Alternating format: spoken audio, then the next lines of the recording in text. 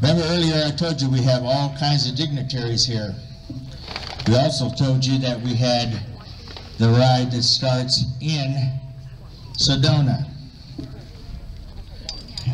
Scott Jablow, I know you're in the audience. If you would please stand and come forward, I appreciate it.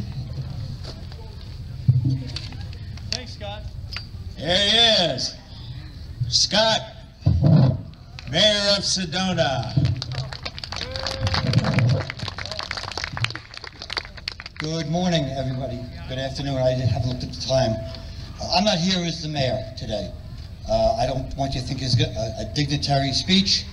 I'm here to recognize somebody that we had as a volunteer in Sedona for the past 10 years. So I understand Ed Uzumeckis is here in the audience. He's over there. Stand up, come over. Ed is a very special veteran. You're all special in your own way, but Ed's been spending basically his whole adult life helping other veterans. And for the past 10 years, he's done that in the city of Sedona. Thank you. So,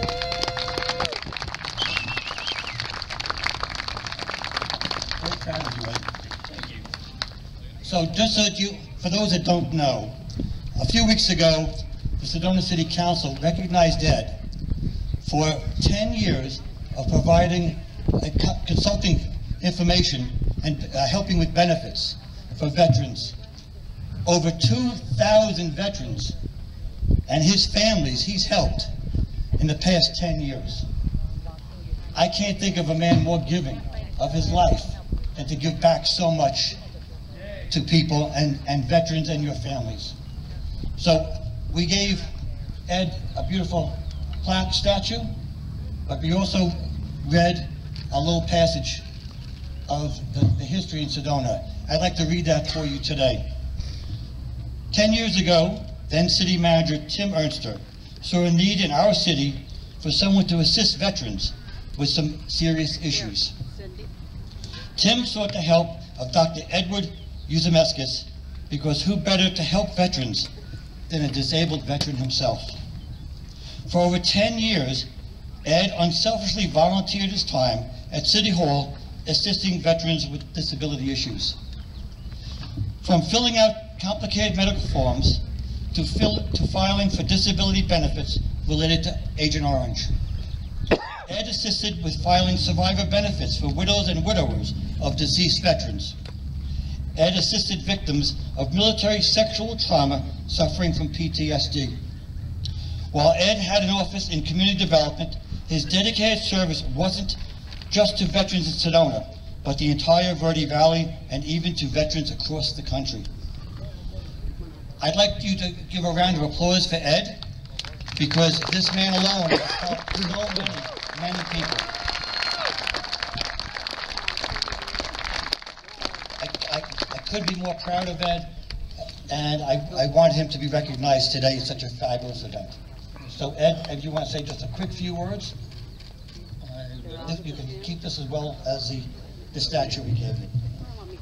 The quick few words, where's Sheila? Stand up, please, and come up here.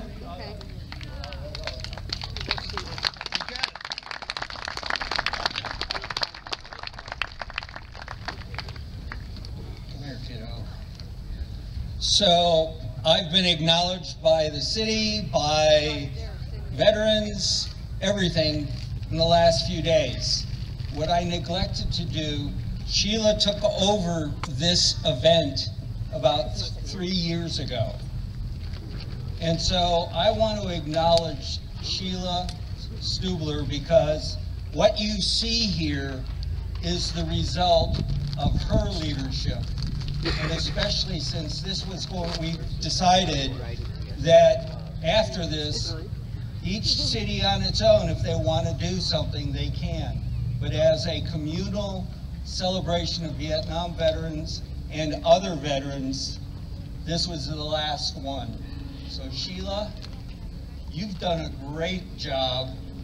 And I know in talking to you, there were struggles and issues in the way. but you conquered them all. So thank you very much.